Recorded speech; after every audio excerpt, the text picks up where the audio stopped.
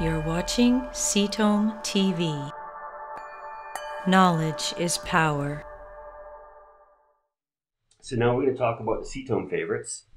We're just going to talk about a few of them because we don't have much time and there's a lot to cover. Okay.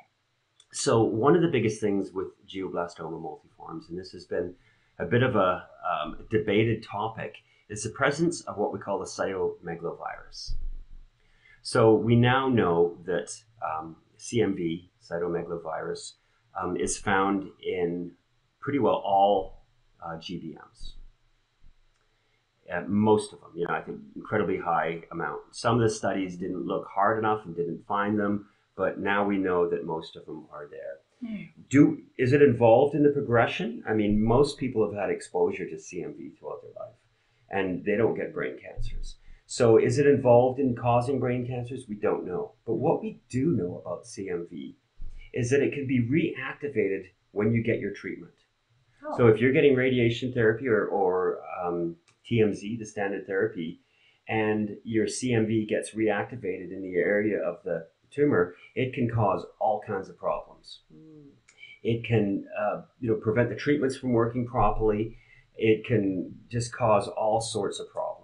So it might not. So this cytomegalovirus might not cause GBM, but it does influence how well your treatment's going to work. Yes. Okay. Yes. And more importantly, it's going to prevent you from getting treatment. What? Well, if you get an inflammation of your brain, you can't get any treatment. So, I didn't know that. Yes, definitely. I would assume if I have a tumor in my brain, I have an inflammation of my brain. How much yes. worse could it get? Well, you could die very quickly, like literally in a few hours.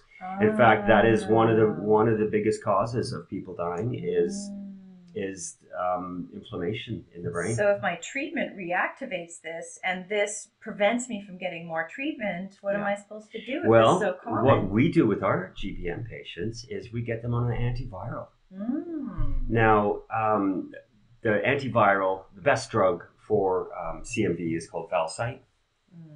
There was recently a study, there's been a few studies in it, where they give it in combination with the standard TMZ, the Stoop protocol. I'll refer to that as the Stoop protocol. So this has been tested? It has been, yes. I believe in Sweden, they spend a lot of time on that.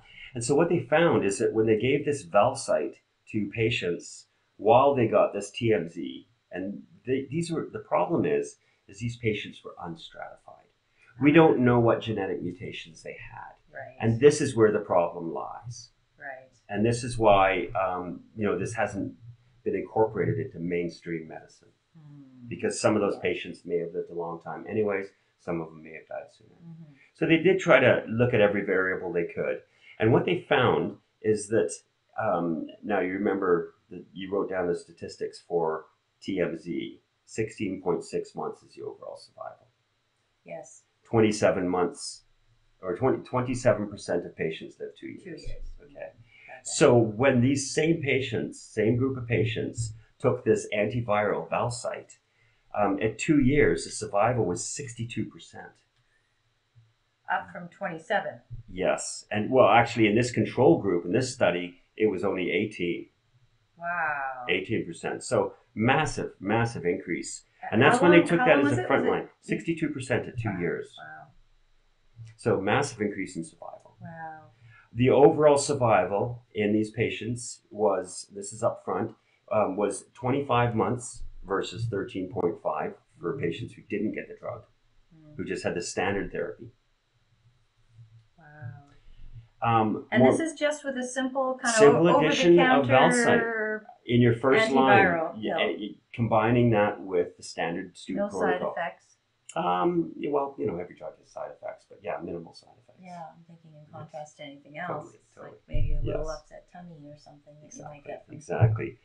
So the longer the patients in the study took this Valsite, the longer they survived. So out of 40 patients who took the drug for at least 6 months, the 2-year survival rate was 70%. And the median overall survival for these patients was 30.1 months. So that is knocking it out of the park, really. And that's really important. So That was the front line. In Wow. recurrent glioblastoma multiforme, we don't have a lot of treatments. You know, it's surgery again, and the survival is incredibly poor once it comes back. So what they did was they took this information, they said, well, let's give it to people who have recurrence and see if it works. So what they did was they gave them TMZ again, just temozolomide, and they gave them this Valcyte. And the median survival was, after recurrence, was 9 months in this. Okay. So, which is quite significant. Because otherwise they would not have had that much time. Exactly. Yes. Yeah, I believe some of the patients lived 24 months. Some of them lived less, but the average was 9 months. I believe the average, if I recall, for recurrence is about half that without this Valcyte. It's like 4 months. Yeah, it's about 4 And months, and these 4.5. folks with that combination got 24 months, a bunch of them. No, that was in the first line. This is recurrence if the tumor comes back after I thought treatment. you just said that some some did of 24, but the average was 9 months. Got it. The overall. I'm focusing. Well, yes, but some, we're some going to be patients, outliers. Of course, there's Yeah. going to be outliers. Mm-hmm. So based on that, there's been a whole line of new therapies that they're focusing on. They're creating these dendritic cell like vaccines that target proteins on the cytomegalovirus. So they're creating vaccines for this to target it. And so they had a recent study that did really well. It was, I believe, at Duke University. And this vaccine would be given to somebody with GBM or anybody?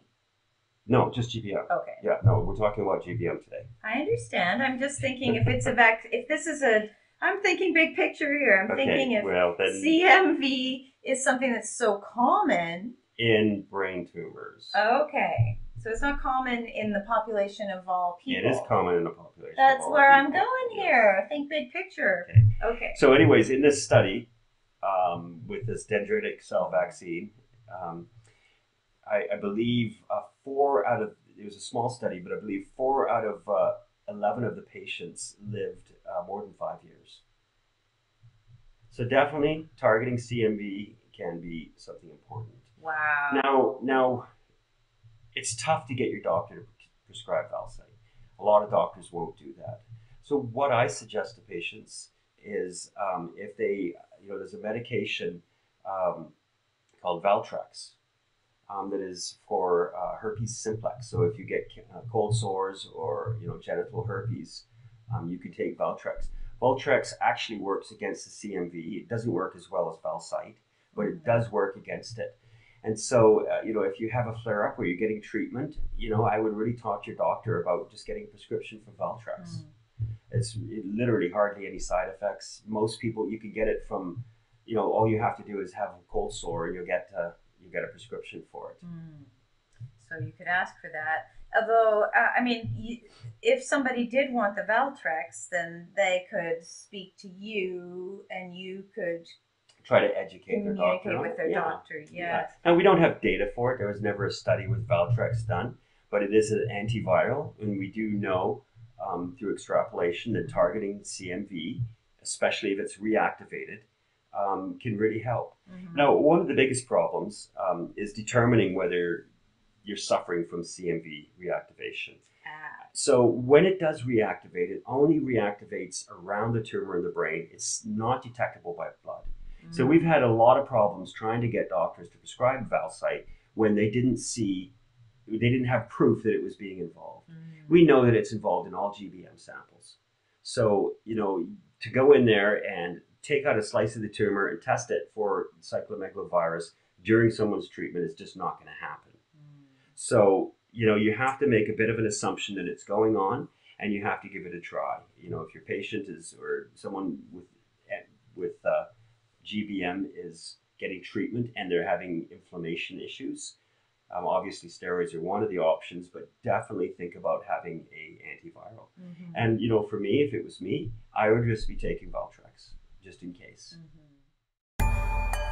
Thank you for watching CTOME TV. Subscribe below and stay informed.